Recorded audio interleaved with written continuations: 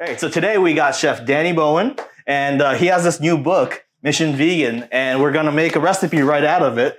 It's actually the recipe that I wanted to make, which is the pineapple kimchi, I think it was? Yep, pineapple kimchi. Luckily, you chose one of the easiest recipes in the book. I mean, I feel like in the book, most of the recipes are fairly simple. I mean, the idea with this cookbook is that we wanted to make something that you could cook out of at home all the time if you wanted to. But anyways, we can get to the recipe now.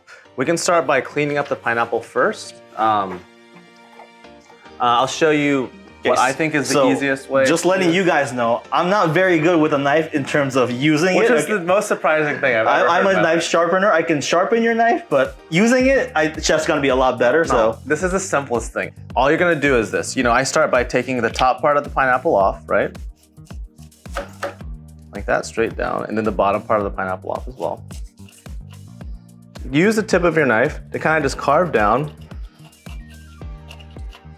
to the bottom, right? And then you're going to just turn it towards you, right? Or away from you, whichever way you want. Start there, right at like 3 o'clock. Use the tip of your knife and just go right down, follow the angle of the pineapple, right? Just do that, keep going. You're gonna do that until you get everything off. We've cut our pineapple down. I'll take it now and cut it right down the middle, right? And then from here, you want to take out this rib in the middle, right? Okay. So what we're gonna do is we're gonna flip this over, start at the top, right? Cut straight down the middle, right? And then from there, you see this is the rib right in the middle, the core. And you're just gonna take the tip of your knife and cut from front to back. So far, it looks like I can handle this. Like that, right? So you have the core is out, you have this thing. And don't worry about when I was cutting, you see this part up here that's like we went a little bit too, like not quite far in enough. Right. That's good because now you can clean it up here. You can just take it, and when you're portioning it down, just take this part and cut that off, right? Okay. I'm just gonna cut this in half down the middle. Okay. And then I like to get, so I get nice and even cuts. I learned this working a lot of sushi bars. You start by cutting it in half, right? So if you wanted to cut nice even portions, you cut it in half, and then from there you cut it in half, and from there you cut it in half. Okay, right? Okay. Yeah, I've seen the sushi roll guys do that. Right, so that way, instead of like having to like measure, you get a really accurate portion. So I'll just cut this in half once, right here, and I'll take that, and I always start to like to go from like right to left, or left to right if you're left-handed, and I'll cut that half in half, right? Then I'll cut that half in half. So I think that's probably a pretty nice size. We're gonna let this ferment for like 3-4 days. Okay. It's gonna be nice and it's big enough. You don't want to cut it too small. So you want to have like that juicy bite. Yeah, if you cut it too small, it kind of will just like disintegrate in a sense. So, so then you cut that in half, cut the half in half again, cut the half in half again. So you have really nice even portions. All right, guys. First time I'm using a knife on camera, so. Oh no, really? Seriously, yeah. I sharpened the knife, but first time I'm using a knife on camera, so bear with me, guys. So, down. There you go. Get that out of the way. Perfect. And then you said just the first third. Yeah, so like, you know, is that how you sharpen knives too? Do you sharpen in sections, like 1, 2, 3? Exactly. Yeah. So I start on the tip and then I work my way down in sections, just like you're saying. Exactly. So like, you know. So just.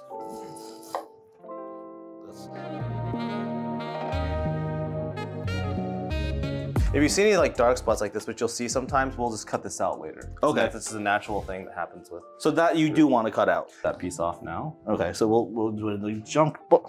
There you go. Perfect. Just take off the ends of both the daikon and the onion, right? Get them nice and cleaned up. And then from here, all of the knife work is done. We're gonna use a little daikon or roshi. This grater, yeah. I guess we can use any like grater, copper grater, or whatever grater you have at home. And if you don't have a grater at home, you could also use, you could use a blender or a Cuisinart, like a food processor. From here, I'll take the daikon radish. I will just take it and peel it down nicely.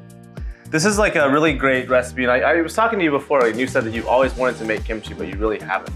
Well, the cool thing is I hadn't really made kimchi either until I made this book. And this book was like really about me kind of like reconnecting or connecting maybe for the first time with my Korean heritage through the lens of a vegan cookbook.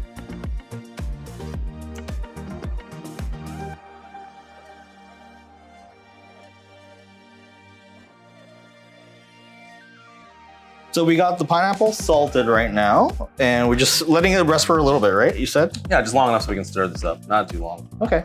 But you got it nice and evenly coated. This is your base. You just want to stir this up to get those chili flakes incorporated. You can take this recipe and then expand on it too. So, you know, that's the whole thing with this cookbook. What's really great is it's not like too precious. If you wanted to like add scallions into here, if you wanted to add ginger into here, any other sort of like aromatics, if you want to make it spicier, we've thrown like minced up habanero in here, Scotch bonnet chilies. So you can really like play with it. Yeah, this is just a really great base recipe and it works. So what we'll do now is we'll just take a really nice and clean, you want to make sure your container is very clean container, and start packing it in there. You can also, what's great about this is you can taste it now too. So this is the before. You get that like the onion, the daikon gives it a nice like depth. That's really good already. Right? And as it sets, what'll happen is it'll start to almost become effervescent. So add this like lightness, almost like you're eating like, or drinking like kombucha, that kind of same. That's really good already. Wow. Yeah. I can't wait to see how that's going to taste in a few days. You know, there's no garlic in here, there's no ginger. So if you wanted to expand on this, a little garlic goes a long way. Okay. I will say that. So if you were doing this recipe for 2 pineapples, I would maybe just add 1 piece of garlic. Oh, really? That just little? One. Because garlic really blooms, especially in a raw form. Okay. It really, really, really gets big. Chef, thank you so much. All right, man. We're going to, I guess we'll taste this in a couple of days. Maybe we'll have the owner come in and taste it as well. It's amazing with hot rice. It's like my favorite thing to eat is just this and rice. Well, I was just going to say, yeah. When I took that bite, that's what I was craving. I was like, I want that hot rice. So, yeah. But thank you so much, Chef. Right, It's a pleasure to do this with you. Happy to be here for your first on-screen My first on-screen cooking knife skills video. So, yeah, I mean, make sure you guys check out the book, Mission Vegan. Recipes are great there. I have a copy, and I will be making this at home. Maybe tonight. Yeah, maybe tonight. Awesome. All right. See you next time, guys. See you later.